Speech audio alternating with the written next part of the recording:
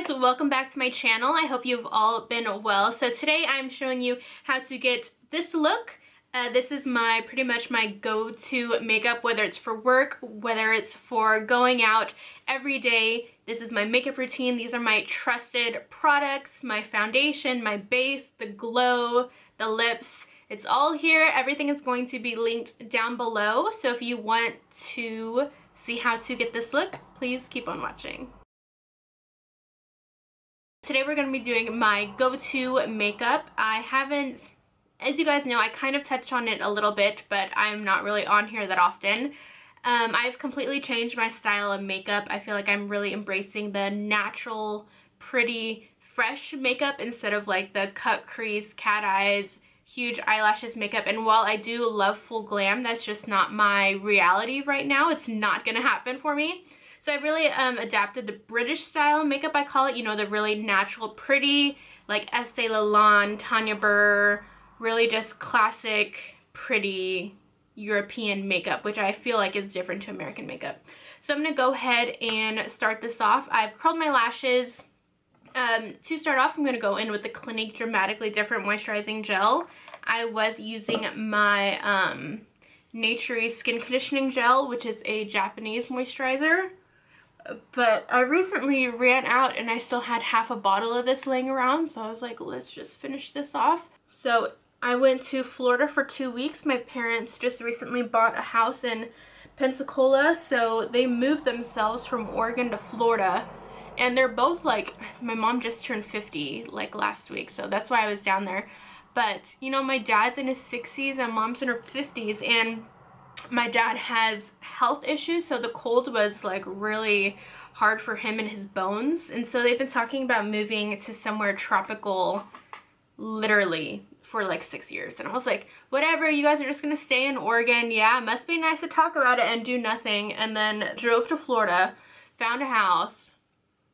Drove to Florida, didn't find a house, drove back to Oregon, found a house online, bought the house without even stepping foot in it, and it's absolutely beautiful. My mom's done such a good job decorating it. So I was there for the first time. Me and Mariah went for 2 weeks. Now I'm back. I just got back yesterday. This is the Fresh Glow Instant Illuminizer, and this is in shade Sunset. So it's just like a sheer illuminating cream. And I have another one of these that's in like the pearl shade, but I'll just show you this guy. You only need a little bit, and it's a beautiful like pink, oops. It's a beautiful pink rose gold, and you'll see when I put it on my face, it actually really does have some sheen. So I just kind of keep it out here. And you guys know I'm not the biggest fan of primers. Like, I don't know if I necessarily believe in them to minimize my pores and whatnot. And honestly, since I've gone keto, my skin, this is new. This is new in my life, having skin like this.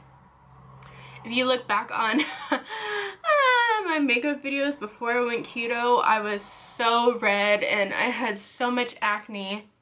But this is as good as my skin's ever looked, and I do chalk it all up to keto.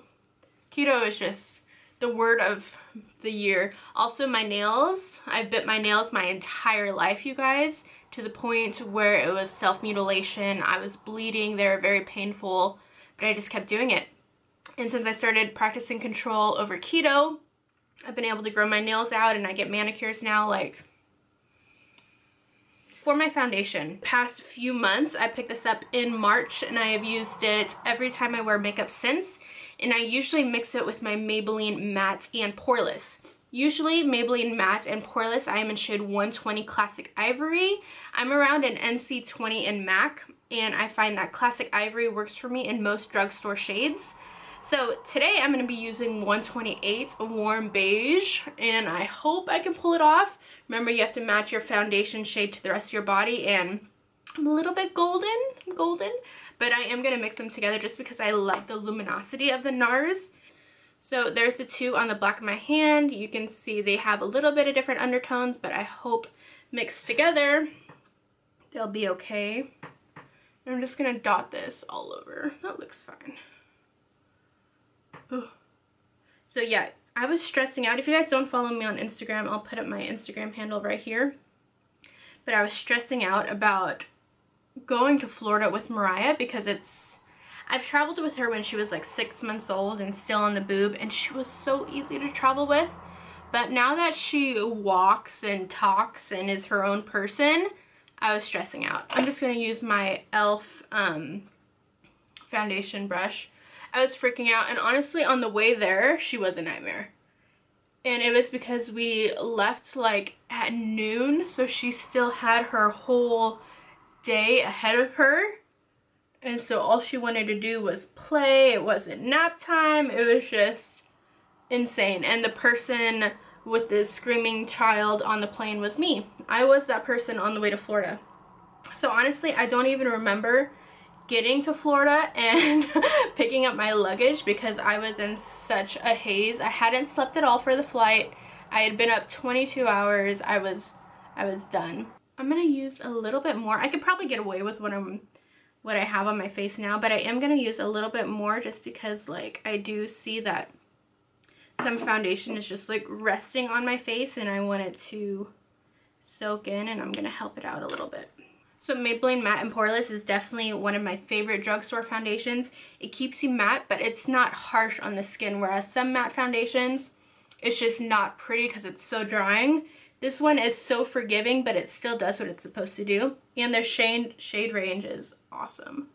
I recently, like today, just got a new, you know, like a new face trimmer. Or I guess it could be used for the bikini as well, but it's just like the little razor mechanical thing where you can shave your face and all like your mustache and stuff. So I'm looking pretty hairless on my face, which I'm happy about. Okay, so there's my base. Super easy and fast. Of course, when I'm not talking, that takes like 2 minutes. For my concealer, I'm going to use my Makeup Revolution Conceal and Define Concealer. This is a British brand, but you can get it at Ulta. And I'm in shade C3. So I'm just going to put a little bit. I don't really go that heavy or compared to what I used to. And down here. And here. That's it. And I'm going to blend that out with my ring finger. Also new, but it's because I don't have a beauty sponge that's clean. And I like all the control I have with my finger, and it just melts in better. But yeah, make sure that your hands are clean. Don't come for me. If you don't want to do this, you don't have to use your finger. You can use a sponge. But just for me, I can get in these crevices so easily, and the heat of my hands makes the concealer melt in, and then I can get all up under my eye. Just really controlled. And I like that. There was a few times in Florida where I did my makeup without highlighting, and I just noticed how flat my face looks. So now like I'm really recognizing how much I love this step and what it really does for your face. Probably should have moisturized last night instead of just going straight to bed. Kind of paying for that now, but it's okay. And then I'll just grab my brush and just go around the edges. And I'm not even like swiping, I'm really just pressing to make sure that we're all set. Dunsies, I'm going to set my under eyes with my Maybelline Fit Me Loose Powder in shade 05 Fair. And I'm just going to use a dry beauty sponge just because I like the shape of this.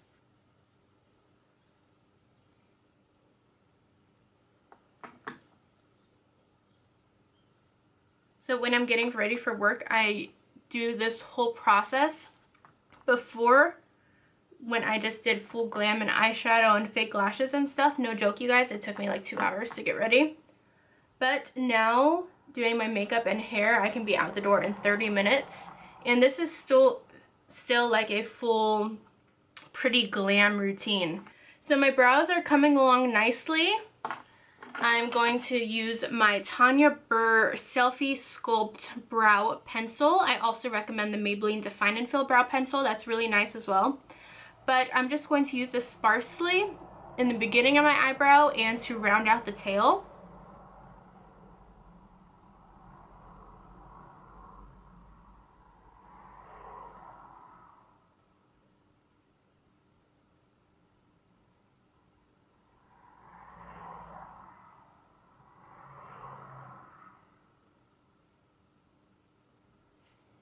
And that's about it. So easy.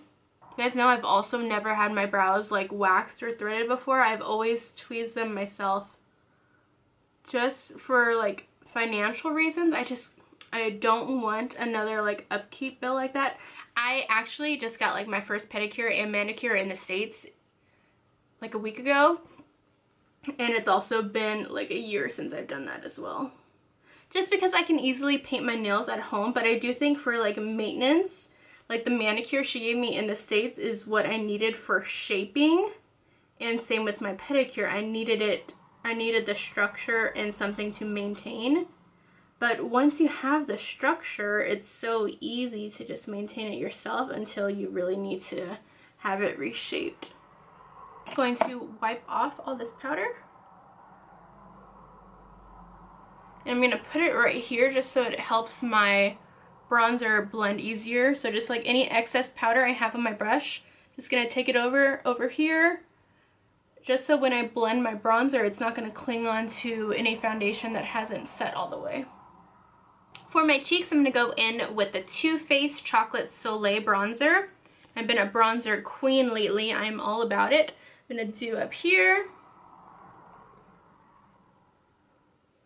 And this bronzer is like pretty neutral, so if you want something quite warm, this is not the guy for you. Sorry, my camera cut out, but honestly before I used to do the shape of a 3, but now I basically do my whole face just so it looks more uniform and it's just not like obvious that I have bronzer right here and here. I'm kind of dusting it everywhere now. So we're starting up here, but I am bringing it between my eyebrows and I am pushing it into my hairline. Then we're going to come down to the cheeks. I'm going to angle the brush so I don't get too low and I just stay right on the tops of my cheekbones.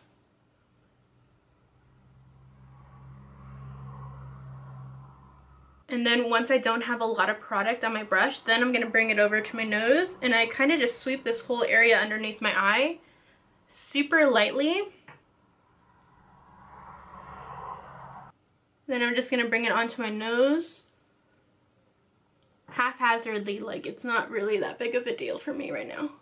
And then I even bring it on down here. Just so everything flows, girl. Just don't hug anyone in white.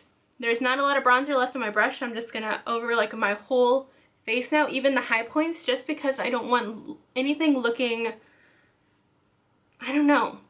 I just don't want white bronze. I just want it to be like a natural flow throughout my face, if that makes sense.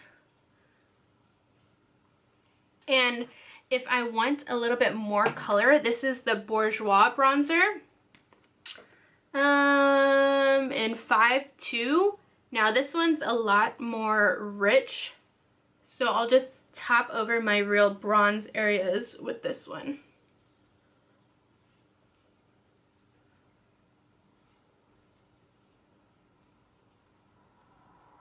Cool. Done. Okay, now this is the most important part. This glow. I'm telling you guys, this is the best highlighter I've ever used in my life. It's blinding, it's silky, it melts into the skin, and it's perfect for any complexion. This is Ofra's Rodeo Drive. It's just flawless. It honestly will bring this alive. So I'm gonna go ahead and take this. So I'm gonna keep it, the placement right here, and I'm not gonna dip into any more product. Then I'm gonna smile, wrap it around my cheeks, and then I'm gonna go back up and I'm gonna diffuse it.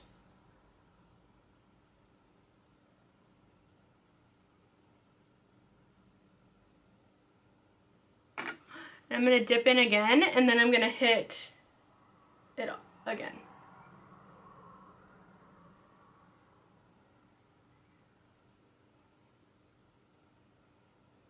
Glorious, it's so beautiful. And it's not like obnoxious either. I feel like it looks really pretty. I mean, it may be a little obnoxious, but in a pretty way.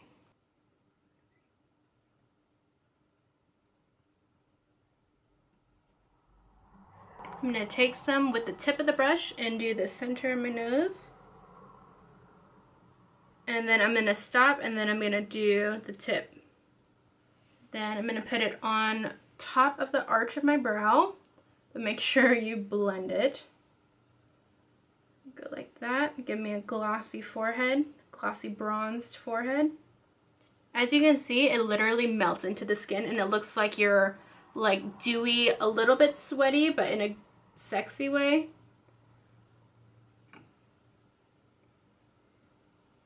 And then I'm going to do my chin. And my cupid's bow. That has no hair on it because I shaved my face earlier. Okay, so I filled in my brows a little bit more on the outside because I kind of swept over them too much. And then to add an additional layer of extra to this highlight, I'm going to go in with the Estee Lauder Bronze Goddess 01 Heat Wave. This is last summer's Heat Wave, I believe. And I'm just going to use this to top off my highlight because a natural, pretty, glowy look for me is all about highlight and skin. So the difference between this one, if you had to choose either one, I would go with the Ofra in a second. However, this one does have a glittery finish and a more deeper gold. So I just think to top it over, Ofra's is beautiful. So I'm just gonna go right here. As you can see, it is more glitter than the really fine sheen of Ofra's. And it's a lot more true gold.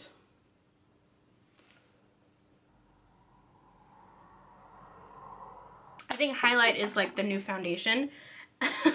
For my cheeks, I'm gonna go in with something really natural and bronzy.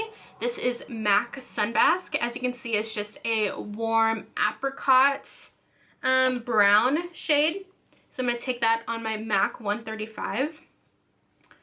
And I'm just gonna put that in between my highlights and my bronzer in a sweet spot right there.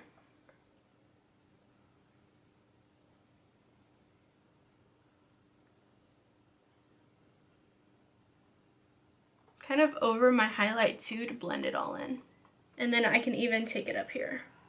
I'm gonna take it into my hairline. Once I get a lot of the product off the brush, then I will put it on my nose. And kind of sweep it right under the eye as well. Okay, so this is the Milani Make It Last setting spray. As you can see, it's empty. I tried looking for a replacement of this in Target and Walmart when I was there. I'm gonna see if there's a little bit left. Oh, now it's just coming up in big chunks. I feel like my under eyes are a little bright compared to the perimeters of my face.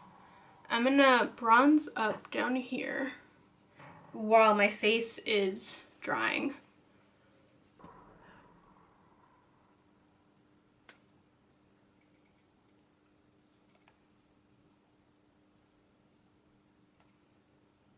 Mascara, and then we're done.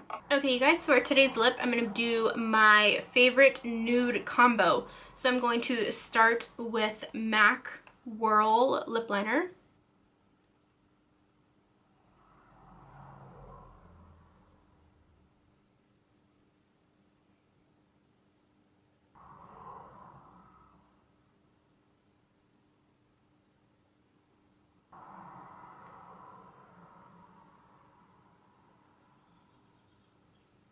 Okay, you guys, so I am done. I just popped in some earrings, and this is my finished look. I'm happy I dusted that bronzer back underneath my under eye because it really was too intense, and I'm not into that look anymore. I could probably go a couple of shades darker on my under eye concealer. That probably would help. But yeah, this really completes the look. Just natural, pretty, glowing bronze. I hope you guys enjoyed. I will have all products listed below and a link to them to make it super easy for you. And I will link these earrings as well. I got them from Target, and I'm in love with them. So I hope you guys enjoyed the video. I will talk to you soon, and thank you for watching. Bye!